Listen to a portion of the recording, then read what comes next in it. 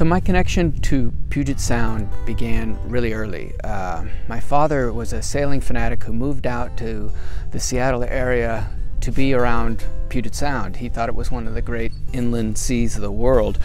And so when I was a little child, every bit of summer spare time that we had was spent on a sailboat. And a lot of the time we were going out into Puget Sound and up to the San Juan Islands in this little 26-footer with my mom, my dad, and my sister. And for me, the going through the locks became kind of this ceremonious thing. It reminded me of The Lion, the Witch, and the Wardrobe, when they go through the closet to get into Narnia, or when Alice goes down the rabbit hole into her wonderland. And it was just so different than the lake. It was such a different world that you could just drop down 10 to 20 feet and suddenly you were basically in a completely different place. And so we would go exploring from cove to cove, but for me the biggest thrill were the tidal flats.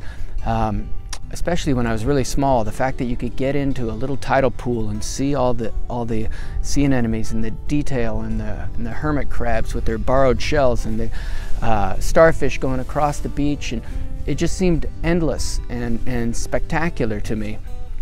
And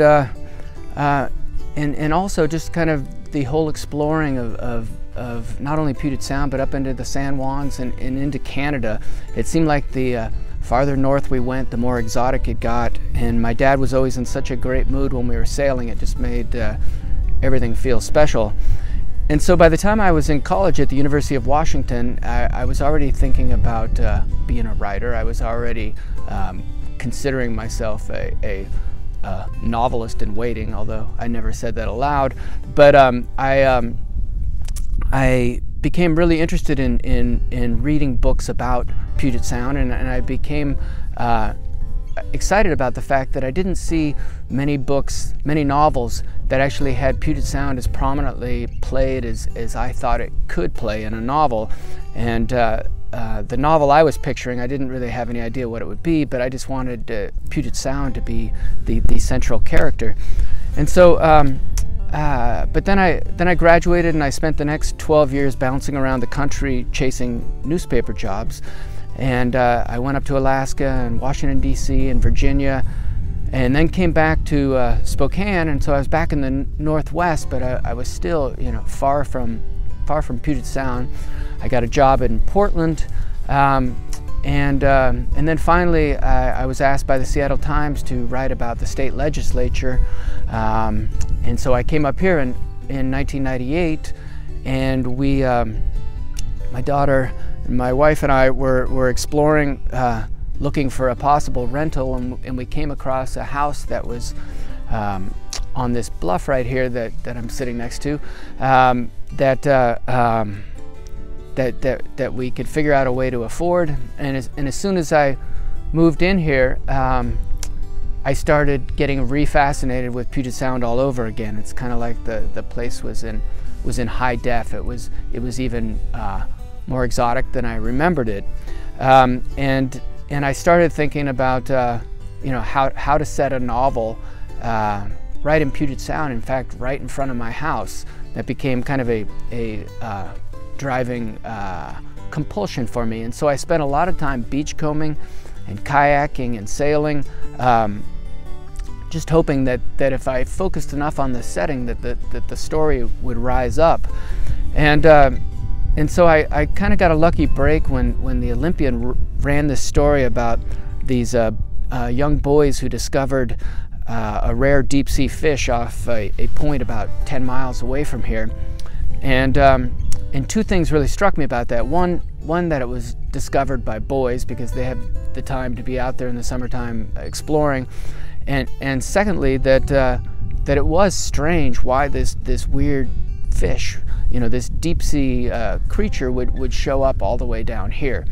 And so then I felt like I had a storyline. I had a idea to have a summer where I have a boy who keeps making these discoveries of marine life that shouldn't normally be showing up. And And the more I played with it, the more interesting it got for me. And so I started researching, and I would go out at night because the low tides were at night, and I would go out with a headlamp, and I would jot down my descriptions of all the sea life that was out there. And I started reading marine biology books and got hooked on Rachel Carson's oceanography books.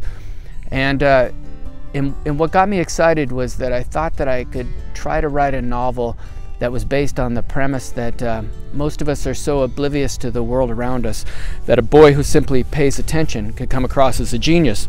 And so this was the result, the highest tide, and I thought I'd read a little bit from the opening pages here. I learned early on that if you tell people what you see at low tide, they'll think you're exaggerating or lying, when you're actually just explaining strange and wonderful things as clearly as you can. Most of the time I understated what I saw because I couldn't find words powerful enough, but that's the nature of marine life in the inland bays I grew up on. You'd have to be a scientist, a poet, and a comedian to hope to describe it all accurately, and even then you'd often fall short. The truth is I sometimes lied about where or when I saw things, but take that little misdirection away, and I saw everything I said I saw, and more. Most people realize the sea covers 2/3 of the planet, but few take the time to understand even a gallon of it. Watch what happens when you try to explain something as basic as the tides, that the suction of the moon and the sun creates a bulge across the ocean that turns into a slow and sneaky yet massive wave that covers our salty beaches twice a day. People look at you as if you're making it up as you go. Plus, tides aren't news. They don't crash like floods or exit like rivers. They operate beyond the fringe of most attention spans. Anyone can tell you where the sun is, but ask where the tides are, and only fishermen, oystermen, and deep-keeled sailors will know without looking. I grew up hearing seemingly intelligent grown-ups say, "What a beautiful lake," no matter how many times we politely educated them it was a bay, a briny backwater connected to the world's largest ocean.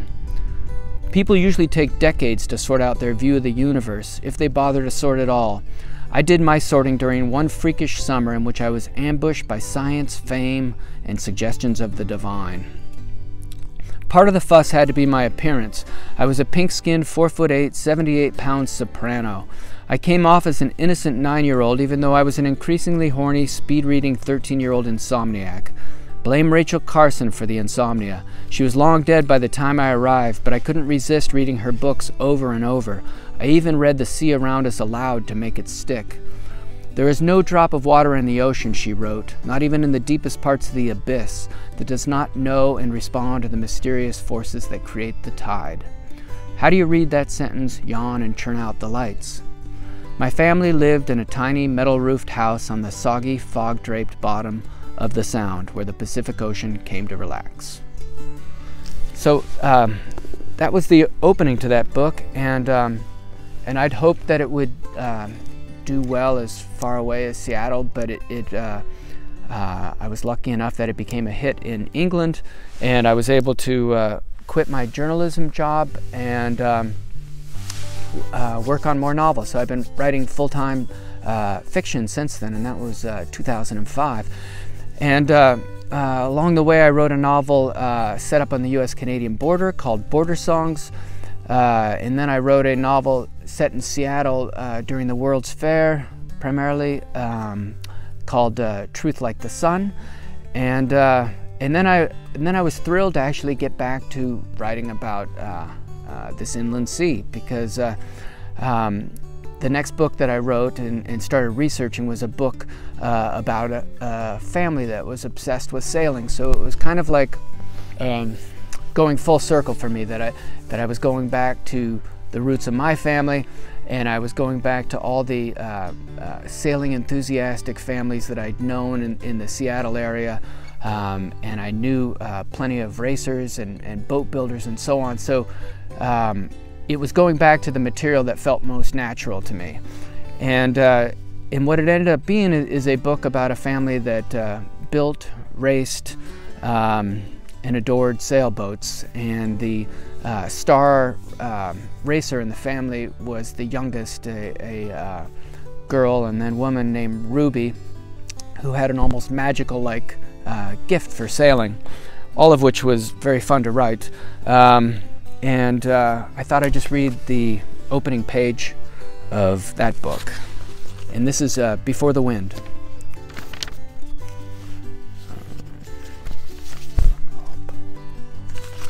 I will find the page.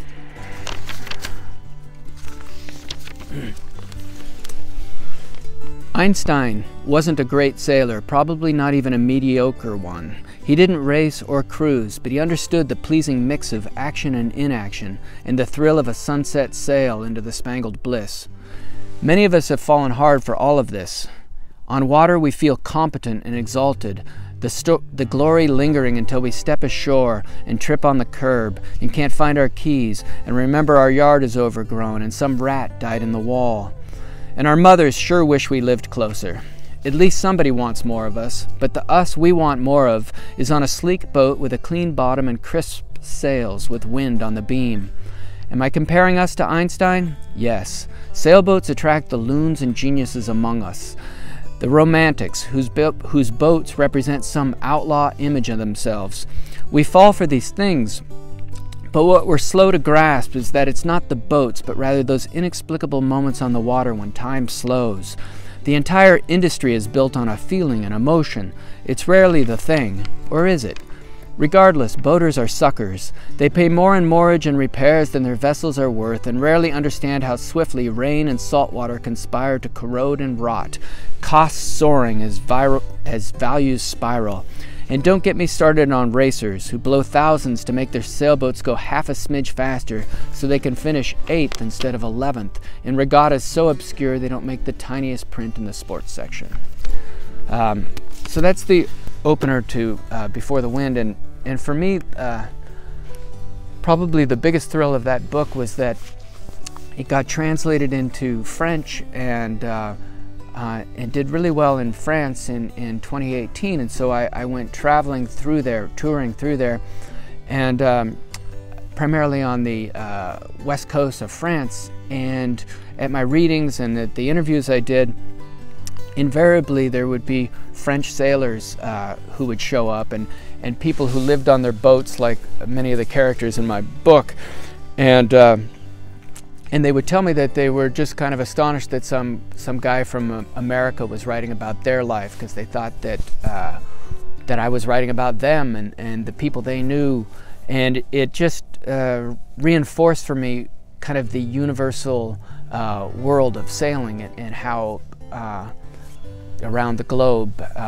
people have similar passions and the lifestyles are so similar, and so that was really a pleasure for me, and it kind of brought me full circle to my childhood, when I remember my mom telling me that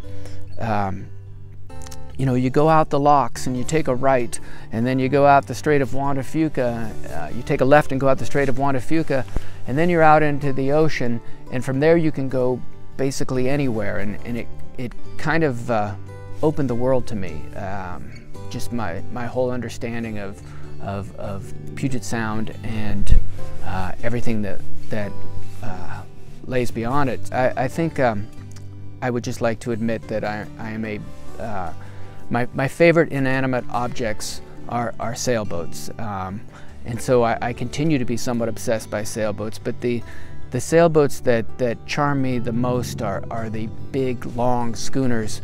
And so whenever I'm out sailing and the adventurous sails by, I feel very lucky, and it's particularly exciting for me to see the adventurous if all the sails are up and you have a big young crew on board who are appreciating and getting a taste of the thrill of this area and all that can be done on a sailboat here. So I salute what you do, and thank you very much.